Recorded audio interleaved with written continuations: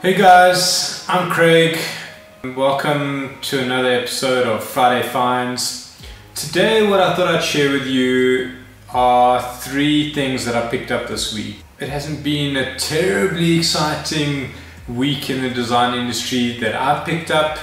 The first thing that I found was an app called Speechify, which actually allows you to send a link to a URL, or you can attach an ebook, or you can take a photograph of pages in a book, and this app will then go and talk, will basically then go and read that out to you.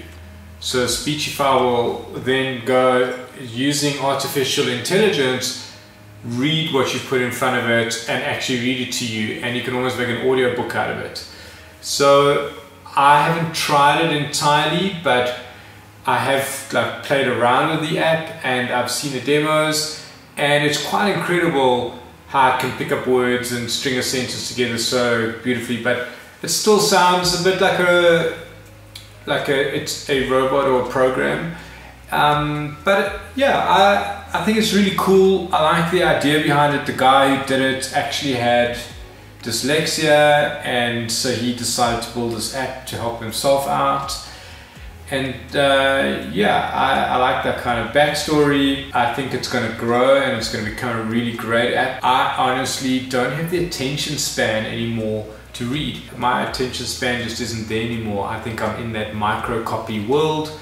So something like this would really help, because I already listen to a lot of audiobooks, which is how I get through so many books. There's some kind of thing on how to actually, I think it might read email or something, which would be quite incredible, because I know what it is to take my inbox and just be overwhelmed with having to read emails. So if they can be read to you, I think it's really great. So it's a free app.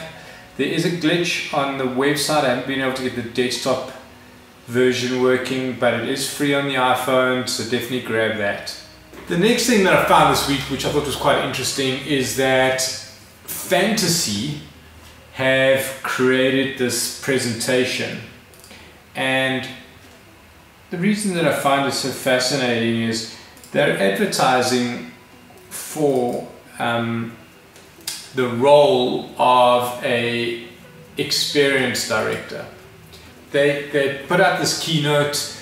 You could download it, and basically in that keynote is the New York office, who are looking for an experienced director, are kind of giving you a little bit of background behind the agency and what it's like to work there and what's required of an experienced director, and the CEO is inviting you to talk to him on LinkedIn.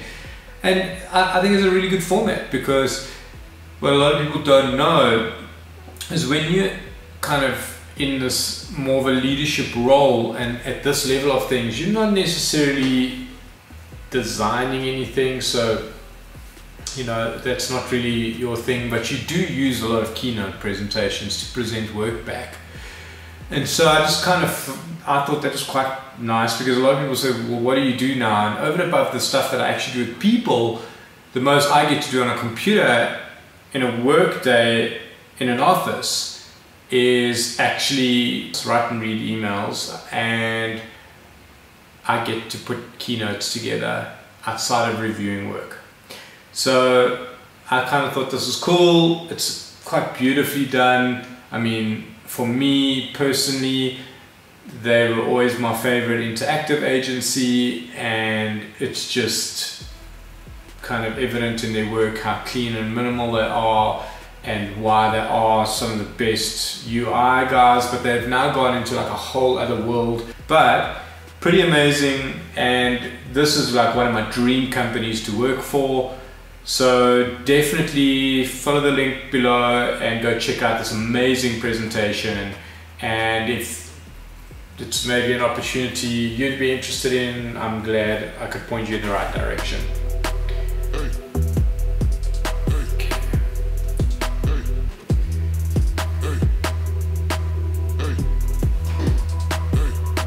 And then the last kind of thing I have for this week, which I think will kind of keep you busy over the weekend if you're not out partying and doing whatever people do on the weekend.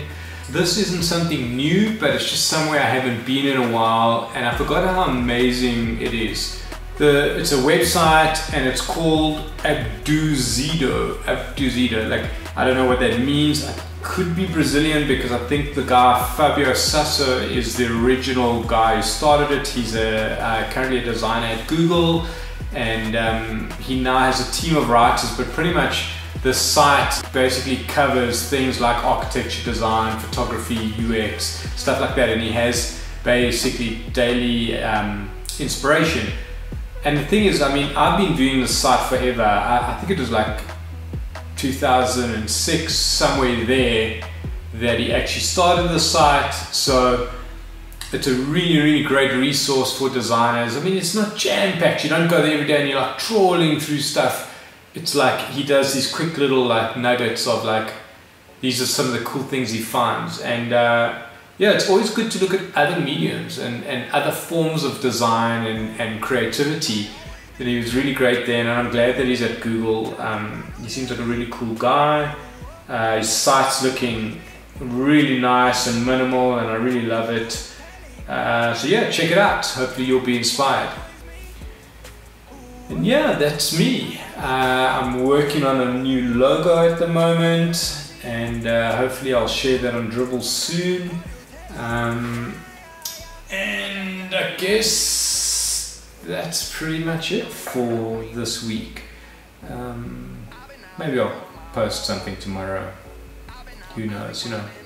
I'll post a video every other day also. So yeah, thanks for watching.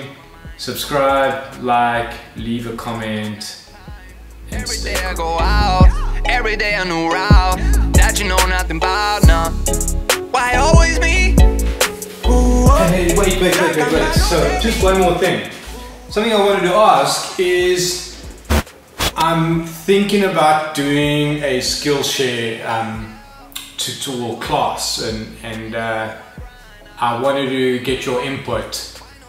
They've asked me to do a UX and a UI course. I'm leaning more towards doing a design at scale course, which would include things like user onboarding, how to operationalize an internal team within an organization, things like design systems and so on.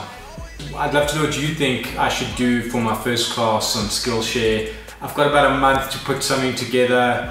So yeah, let me know your thoughts, leave a comment below, and help me decide. Thanks. Cheers.